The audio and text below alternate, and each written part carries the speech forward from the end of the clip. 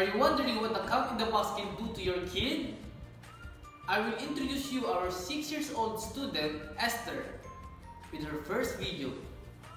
How many balls can you see?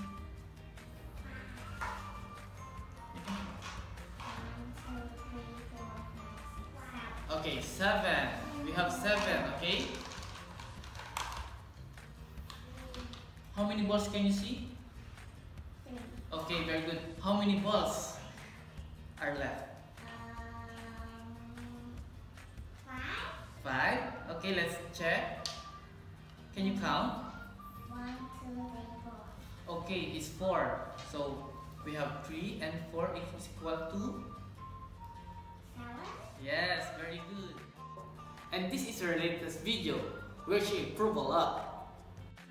So today I'm gonna introduce you count in the box.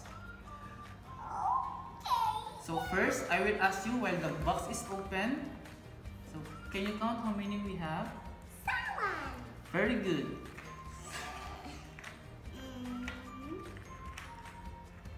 So how many we have here? 3. And how about here? 4. Total is? 7. Okay, very good. What? How about this one? How many can you see from this one? 4. Very good. And all is? 7. Very good.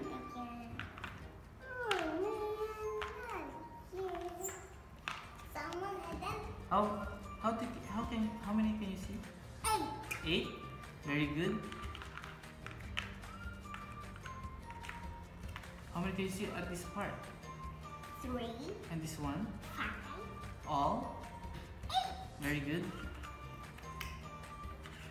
And this one? 4 and 4, 8. Very good. So, this time I will close it and I will ask you a question, okay? Okay. So, can you count how many in total? 1, 2, 3, 4, 5, 6, 7, 8. Okay, very good. How many can you see? 3. How many are left? 5. Very good. Can you count? 1, 2, 3, 4, 5. Very good. One more. How many can you see? 3. How many are left? 5. Very good. How many can you see? 4. How many are left? 4. Very good. Okay, I will add one more. How many is total? 9. 9. Very good. How many can you see? 4. How many are left? 5. Very good. Oh, so good. How many can you see? 5. How many are left? 4.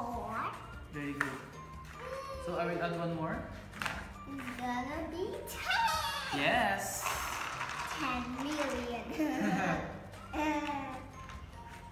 Can you count how many can you see?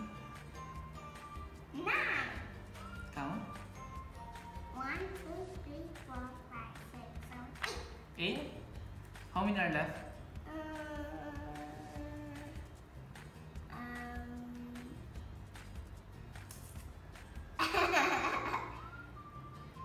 2.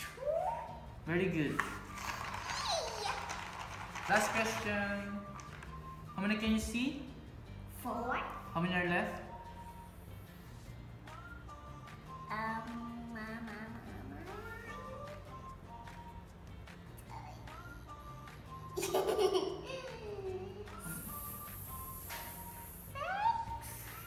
Very good.